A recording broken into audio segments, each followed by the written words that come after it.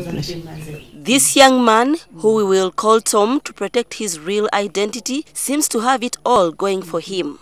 He is well educated with a good job that is the envy of many. But he has one habit that has greatly affected his self-esteem, and that is nail biting. This compulsive habit has really dented his confidence, so much so that he shies away from talking about it before the camera. His nails are quite unsightly, and his efforts of dropping the habit have so far failed. I subconsciously find myself biting my nails when I do not know. Till someone reminds me, why are you biting my nails? I just remember and I stop.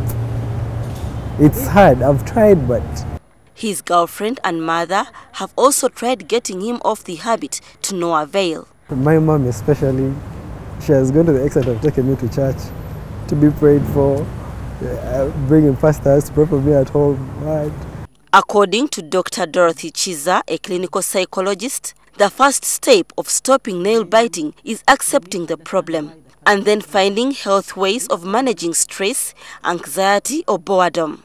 Dr. Chiza says these are some of the factors that trigger nail biting. A person is trying to deal with some kind of emotions, and normally it's like it's an equivalent to thumb sucking, and normally it dates way back into early childhood. Keeping one's hands or mouth busy by playing a musical instrument or chewing gum can also help. One of the common treatments is to apply a clear, bitter-tasting nail polish to the nails. But for severe cases, it's advised that one seeks counseling services. A person needs to have to undergo cognitive behavior therapy, whereby we are looking at restructuring our way of thinking to be able to deal with that problem.